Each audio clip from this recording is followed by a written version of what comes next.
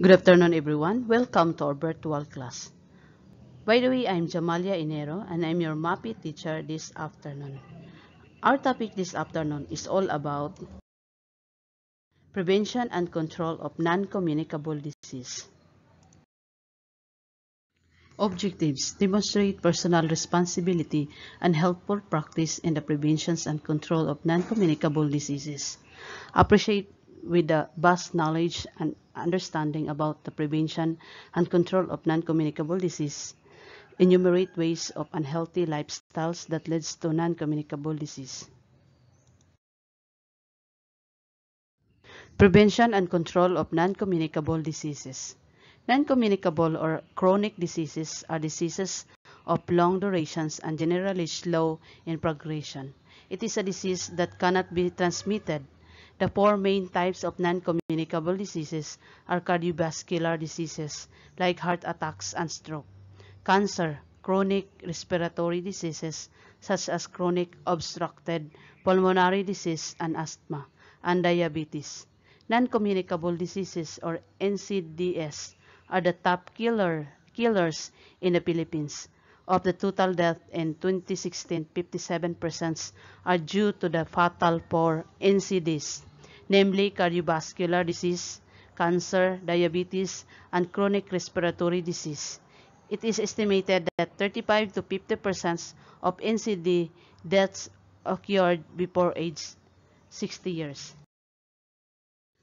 Key elements for leading a healthy life: exercise regularly, drink plenty of water, reduce stress, eat healthy.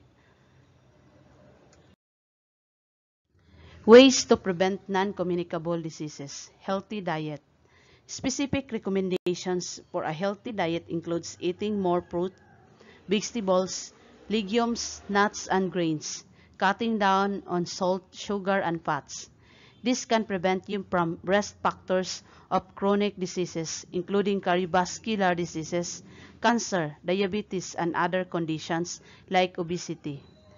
Physical activity. Regular exercise and activity help protect against the development of non-communicable diseases. It also helps to ensure good bone health and helps to prevent related problems such as cancer as well as risk of fractures. Normal weight. Weight should be adjusted according to the body mass index or BMI of a person. Children should not be overweight as it can affect them in the coming stage of life. Avoiding tobacco and alcohol. Alcohol and tobacco contain harmful substances which could lead to mouth and lung cancer. Peer pressure. Consumptions of alcohol in teens can lead to abuse and violence among them. It is usually caused because of peer pressure. Pollution. It is one of the causes of non-communicable and frequently observed in polluted areas. Discipline. Be responsible to your health. To cure non-communicable diseases, visit and consult to professional doctors, have a medical treatment. People have the right to get proper treatment at affordable prices. It is also supported by the DOH. More Filipinos exposed to NCD risk factors. A significant promotion of Filipino adults continue to be exposed to the NCD risk of tobacco and alcohol use. Unhealthy diets and physical inactivity. This makes millions of Filipinos vulnerable in developing NCDs in the future. Causes of NCDs or risk factors: unhealthy diet, tobacco usage, physical inactivity, stress factors, overweight or obese or genetics, harmful use of alcohol, environmental factors.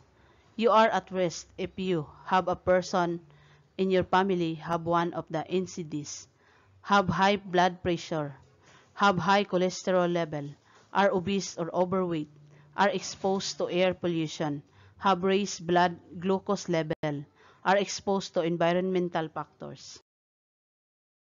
Self-monitoring skills to prevent non-communicable diseases. Self-monitoring skills are competencies that will help us assess when we are healthy or sick.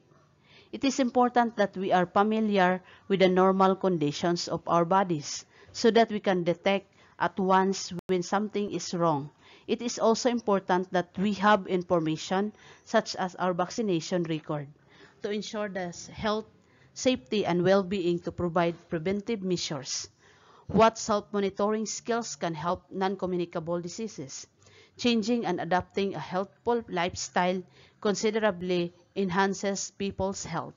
Aside from avoiding bad vices, Filipinos should adapt and practice the following self-monitoring skills that will help prevent and control non-communicable diseases. Engage regularly in physical activities or exercise. This will help attain an overall good health condition.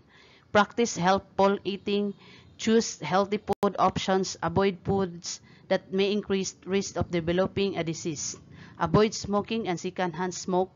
Cigarettes contain toxic substances that manage cells in the body and cause different kinds of diseases. Manage and maintain a normal weight. Obesity is one of the factors that increase risk of developing lifestyle diseases. Do regular exercises and follow a healthful diet. Have a routine medical checkup. This will detect disease during the early stage. Early detections will help control and treat the disease. Learn to manage stress. Stress weakens the immune system and the body, making it prone to disease. Take some breaks and engage in activities that will help lessen stress. What is healthful lifestyle? As they say, health is wealth. Healthy lifestyle is all about making one's health and well-being a priority. It is a choice made by an individual, a commitment made for his own good and that of his loved ones.